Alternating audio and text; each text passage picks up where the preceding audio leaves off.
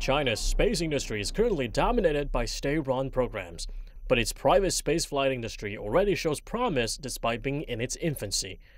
The central Chinese city of Wuhan has transformed from an auto production hub to a commercial rocket business center. The city claims they will be capable of launching 50 rockets and manufacturing 140 commercial satellites a year by 2020, bringing 30 billion yuan annual economic output. For example, the market example of the SpaceX and Blue Origin.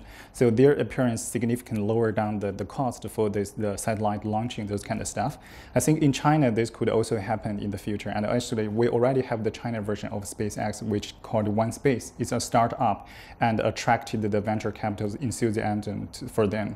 The firm you just mentioned, OneSpace, hopes to fly its flagship launch rocket in 2018, a rocket that weighs 59 tons with 500 kilogram payload. On social development, the interests of both China and the Silicon Valley coincide. 70% of the area on Earth is not covered by internet signals, as communications fibers cannot reach those regions.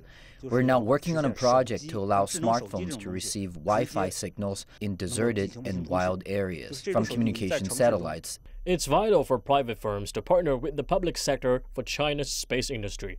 If we look at the US, NASA is a good example. For example, the SpaceX, the set up in the year 2012, but by the year 2006, they actually got the NASA's permit for the commercial satellite launching, this kind of stuff. So NASA definitely actually quite open to this.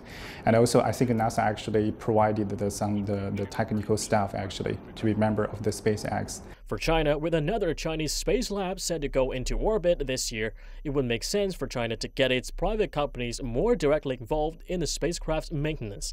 For example, in SpaceX and Blue Origin, they can use the American-owned the satellite launching station, but in China, probably we don't even have a pricing mechanism yet. With companies, governments, and investors all involved, are we expecting another Alibaba in the space industry? I know there's a firm in Shenzhen is actually just following this architect to do that. So basically, they connected the aerospace and defense startup and also regional government and also even investors. So basically it's an incubator and it's also an accelerator, so that's emerging now. Analysts say it is still unclear how much market share the Chinese government would give to private companies.